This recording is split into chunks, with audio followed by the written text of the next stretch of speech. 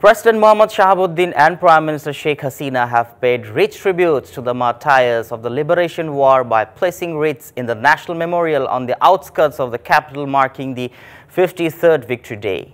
The head of the state laid the wreath at the altar of the National Memorial with the rise of the sun at about 6:33 a.m. নগদ থেকে পল্লী বিদ্যুতের postpaid bill দিন charge ছাড়াই ফ্রিতে। After the President, Prime Minister Sheikh Hasina placed a wreath there, a contingent drawn from the Bangladesh Army, Navy and Air Force presented the state salute on the occasion. After placing the wreaths, both the President and the Prime Minister stood in solemn silence for a while as a mark of profound respect to the memories of the martyrs of the country's war of liberation in the year 1971 as the bugle played the last post.